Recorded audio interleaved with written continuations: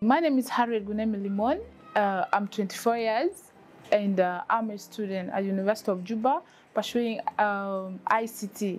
With Go Girls, I have been doing podcasting and filming as a short project, and it ended well.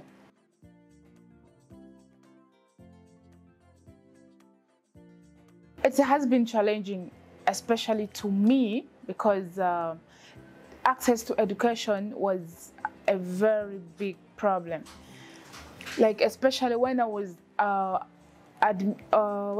picking the admission to be admitted to the university, I applied for the first time, and the results came out that 40 men were admitted and my name did not appear. So it gave me a burden of going back to the university, to the ministries, to follow up afresh, to make sure my name was included, because I really had the interest to study ICT.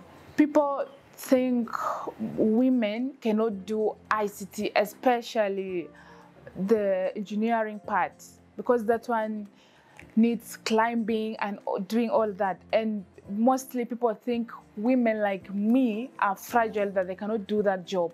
Even if we have the knowledge, they don't really give us the opportunity to try our luck, whether we are really capable of doing it or not.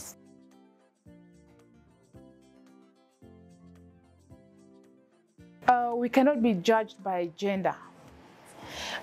We all have the capacities to do anything, because what a man can do, a woman can do, because whenever we share knowledge and experiences, we develop together and we can be able to move on well as one.